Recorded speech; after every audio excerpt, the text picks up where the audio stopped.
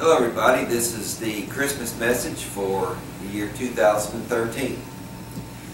As you can tell, we're in a different home. This is a home that the Lord, I believe, is going to make a way for us to have. This is a home of a friend's house, which we're staying at until they sell this house. And we're praying that the Lord will provide a way for us to buy this home. It sits on 125 acres of land. Nice, big, beautiful 2,000 square foot home. It's wonderful to be out here as compared to the apartment we were in, which was just a one bedroom. So we're blessed at this Christmas. And so let's get into the message. Let's start with prayer. Father God, we invite you in. And Father Jesus, we invite in the Holy Spirit. And I pray that you just use me, Father God, to bring your message on your birthday. I pray that everyone is blessed by this. Eyes will be open, ears will hear, and the Holy Spirit will move in you, and it's going to be a good thing for you. Amen. Okay, today we're going to start at Matthew chapter 1, verse 18, and we're going to start with birth of Christ. Now, the birth of Jesus Christ took place in this way. When his mother Mary had been betrothed to Joseph, betrothed meaning it was an arranged marriage, betrothed to Joseph, before they came together, she was found to be with child from the Holy Spirit. And her husband Joseph, being a just man, and unwilling to put her to shame, resolved to divorce her quickly and quietly. But as he considered these things, behold, an angel of the Lord appeared to him in a dream, saying, Joseph, son of David, do not fear to make Mary your wife, for that which is conceived in her is from the Holy Spirit. She will bear a son, and you shall call his name Jesus, for he will save his people from their sins.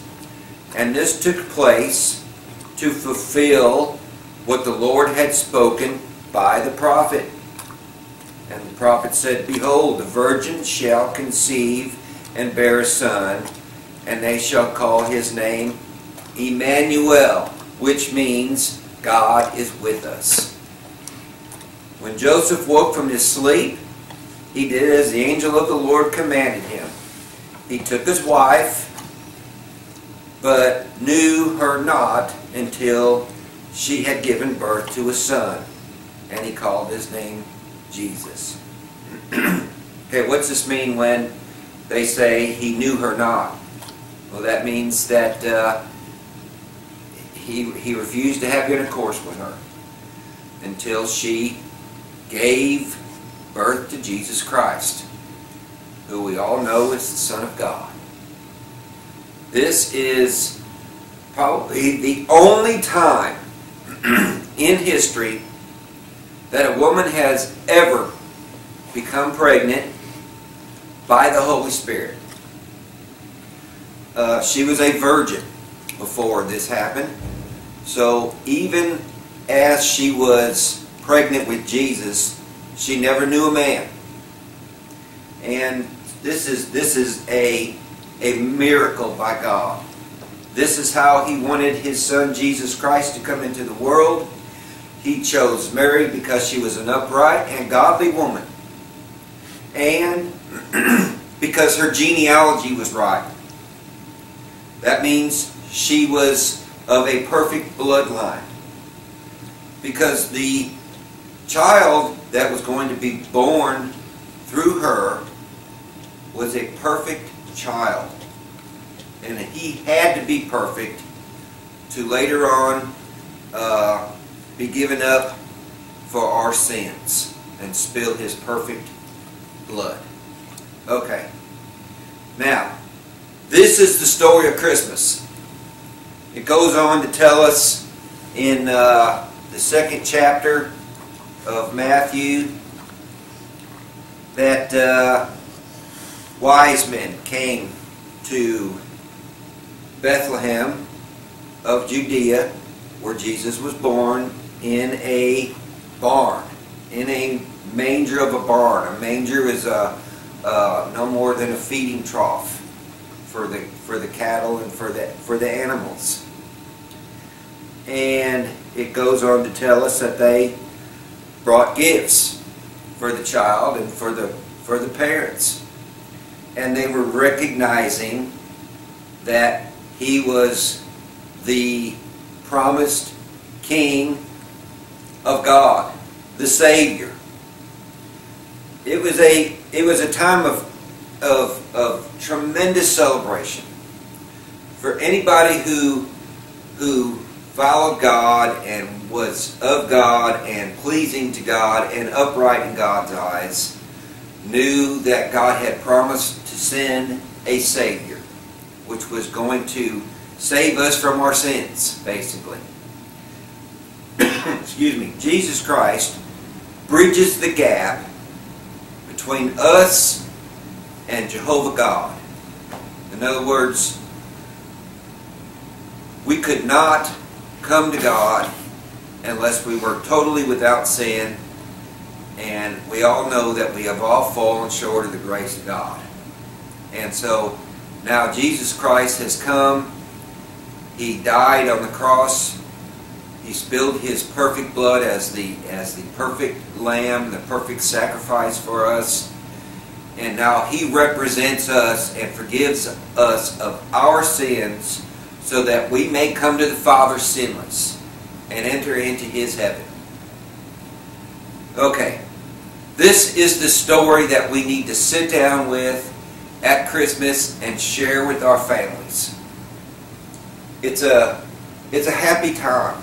This is why people bring gifts to each other, to exchange tidings of joy in the same way that they did for Jesus and for the mother and father. And but today I didn't really come to you today to explain the story of the birth of Jesus Christ. What I really came here today was to set the record straight about some things. In the year 2013, 2,000 years, probably just a little less than 2,000 years after Christ died on the cross and was risen from the dead and was sent into heaven, was raised up into heaven by His Father. We invented something called Santa Claus. And this is something that God has really laid on my heart. And I know right away you're going to say to yourself, oh, here we go. Here we go. I want you to listen to this message.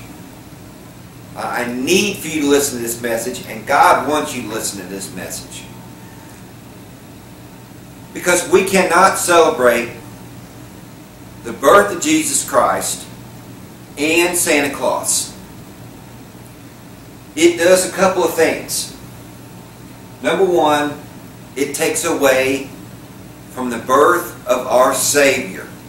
It takes away from His birth. It takes away from the celebration. The real meaning of Christmas. The real meaning of Christmas, people, is not giving gifts. The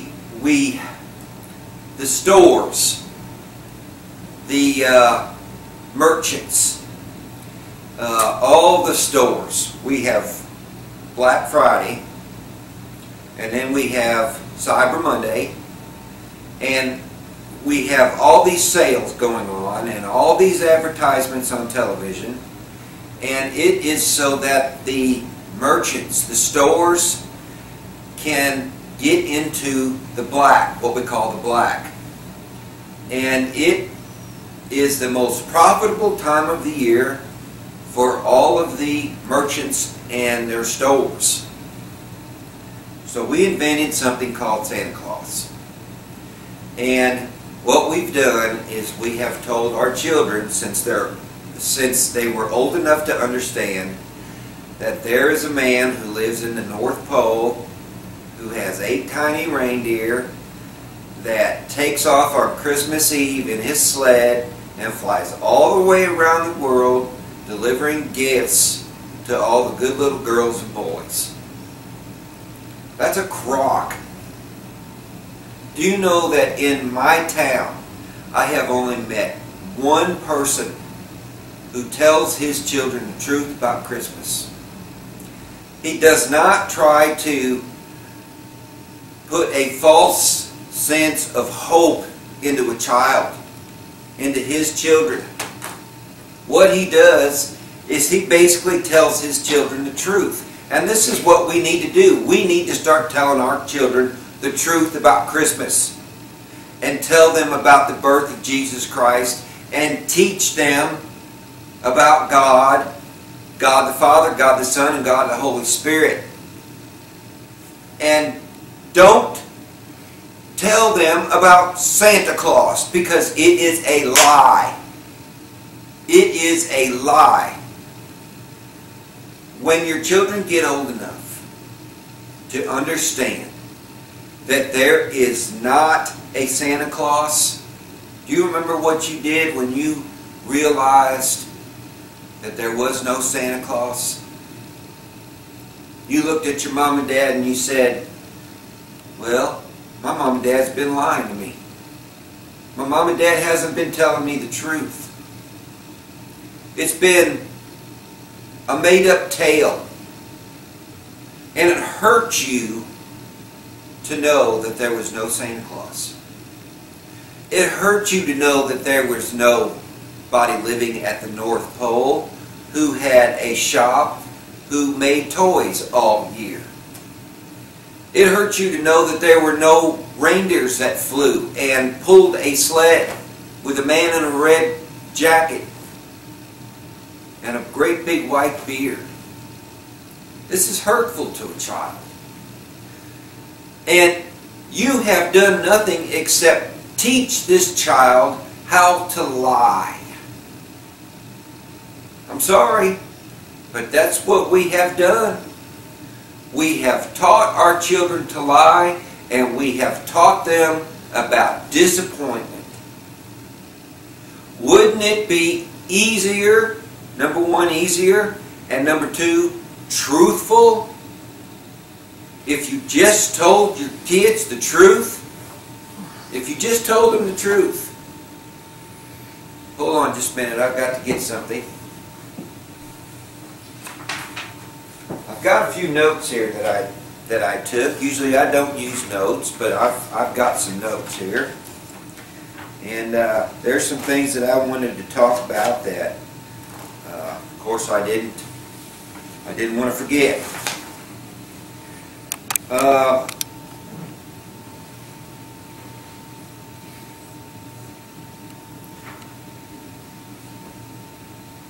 It's more important.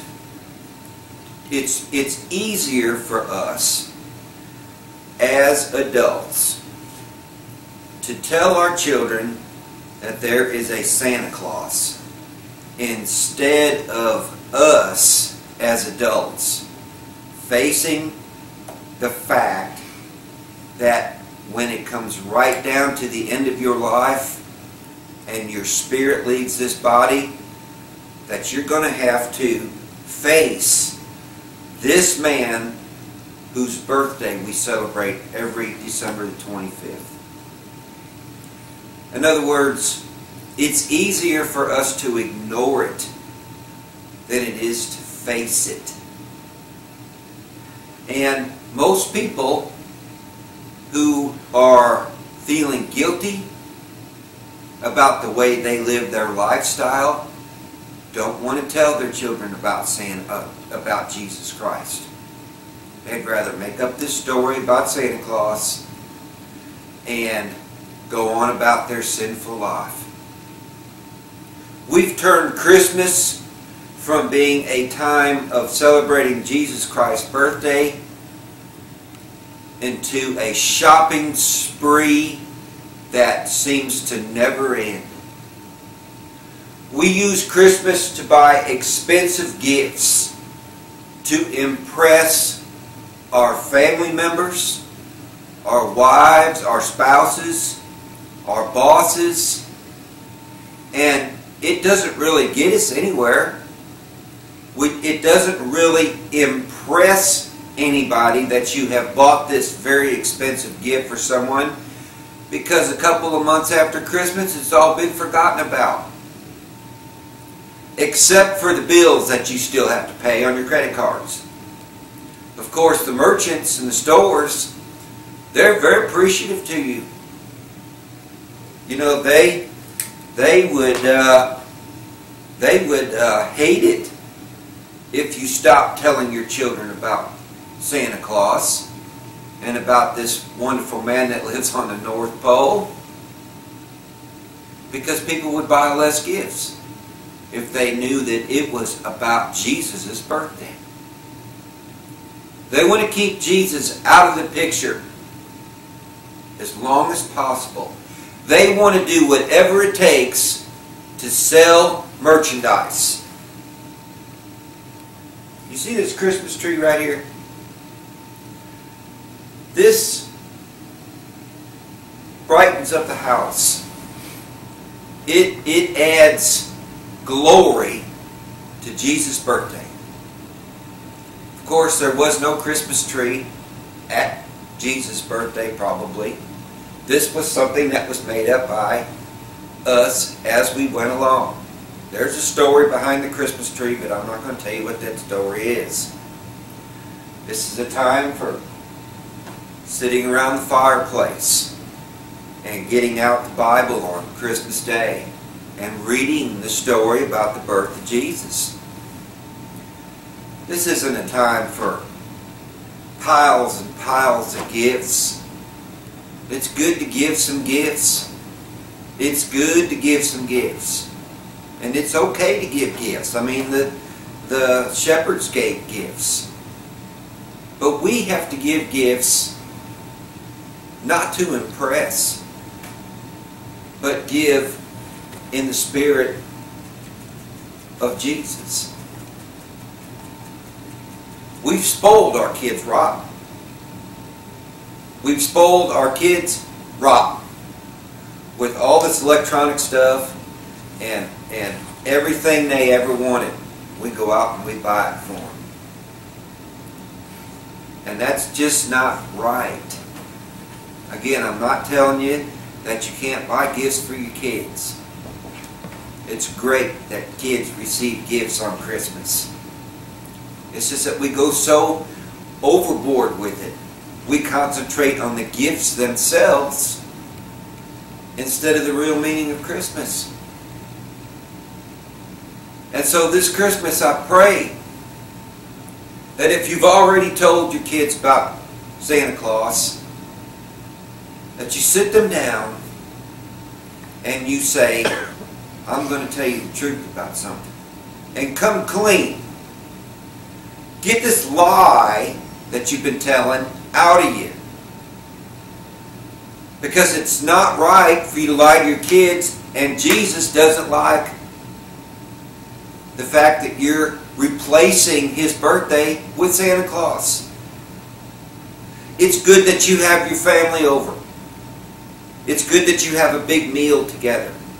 It's good that you celebrate. But all Jesus is asking you to do is remember Him. Remember Him. This is what it's all about. It's not about all the things that we just listed.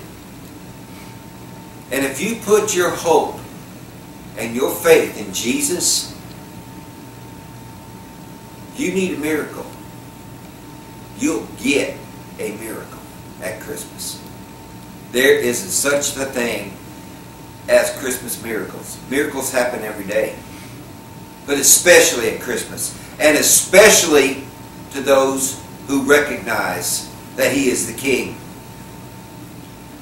Some of you are saying to yourself, well, you know, December 25th was probably not Jesus' real birthday. No, it probably wasn't. More than likely, Jesus was born in the spring. But this is the day that we set aside to celebrate it. This is the time, who knows how it got chosen, but this is the day that we picked to celebrate it. So ceremonially, it is Jesus' birthday. I'm not going to drag this message out. I'm just asking you to start thinking with a clear mind and a clear conscience.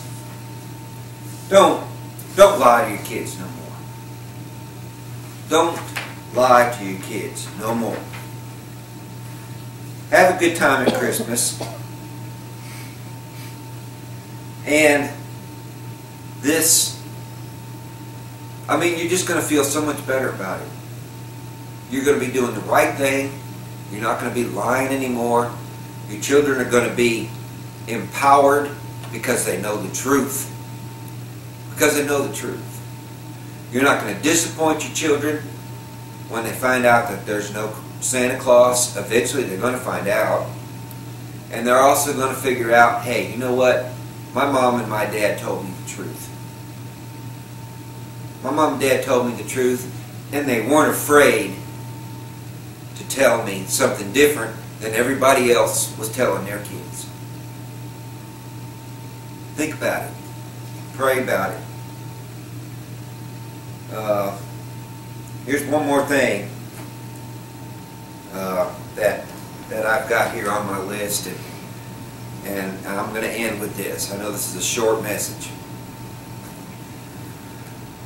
I've seen for the last many years, we take the name Christmas, and of course the first part of Christmas is Christ, and that's some of the proof that, you know, Christmas is about Christ.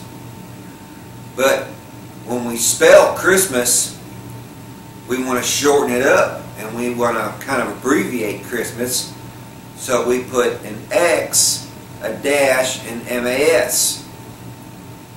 And what we've done is we have crossed out Jesus' name, Jesus Christ, and we've just put Mass, M-A-S, Xmas. Jesus gets hurt by this.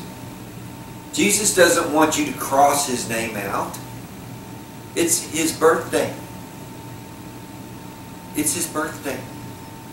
Leave His name in there. And don't be so lazy to spell out the whole word or name of Christmas. It just makes sense.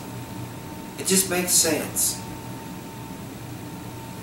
The devil would love for you to keep telling your kids about Santa Claus. The devil would love for you to keep marking Jesus' name out of Christmas. He would like for you to do all these things. But if I were you, I wouldn't give the devil the satisfaction. I would do everything I could to displease the devil by following Christ. Now I'm going to do something here. If you feel the Holy Spirit moving in you right now, and you know that what I'm telling you is right, I'm going to say a prayer. And I want you to touch and agree with me right now. Father God, we come to you right now, Lord, asking you for forgiveness. Telling you that we repent of our sins right now, immediately. We are going to start telling our children the truth. We are going to stop making up this story about Santa Claus. whether it makes us different from the rest of the world or not. We're going to do the right thing. And we're going to do what's right in your eyes, Father. We're not out to please the devil anymore. We give our life to you gladly. And this Christmas we're going to celebrate your birthday. And we're going to be joyful and happy. And we're going to have a smile on our face. And we are going to be set free from this lie that we've been telling. We're going to sit down and we're going to read Matthew, Mark, Luke, John. And we're going to read about the birth of our Savior in the 4 Gospels.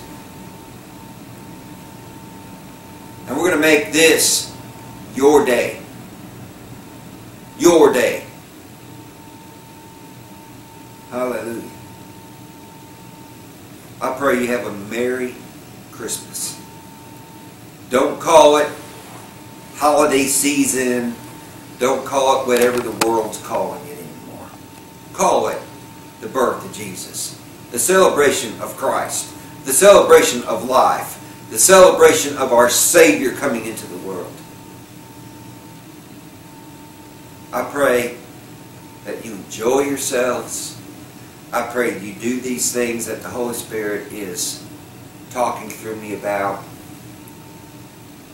And if this shook you a little bit, then I pray that you'll change your ways. Amen.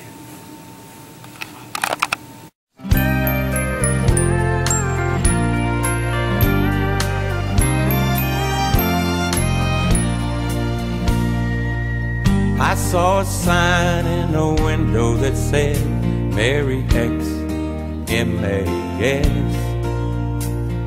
Shoppers are filling up the malls, and it looks like moonlight madness. Santa and all his reindeer are on everybody's mind. Has he been forgotten here at Christmas time? So what's happened to the Christ in Christmas? After all, he's a reason for the holiday. Remember, he's that baby lying in a manger, where wise men came from far away. He is our Savior, bringing hope and peace to you and me.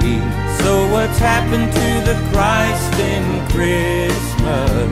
After all, he is our King.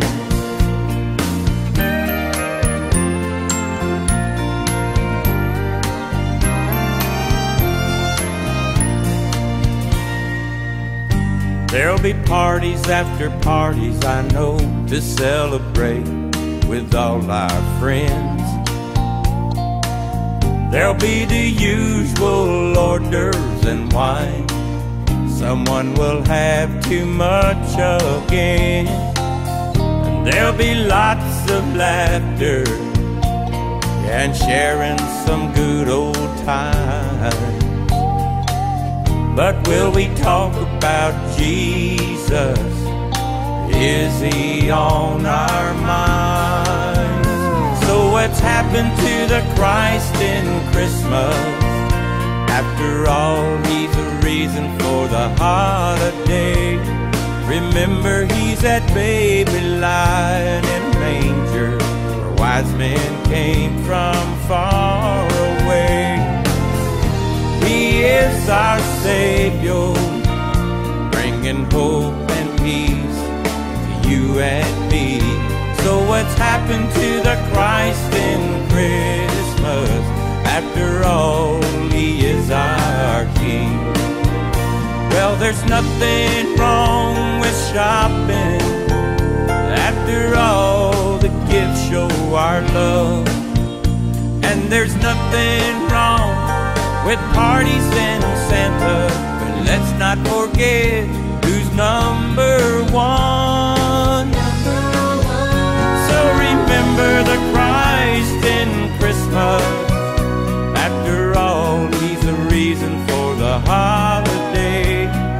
Remember, he's that baby lying in a manger, where wise men came from far away. He is our Savior, bringing hope and peace to you and me. So what's happened to the Christ in Christmas? After all, he is our King. So let's remember the Christ in Christmas. After all, he is our King.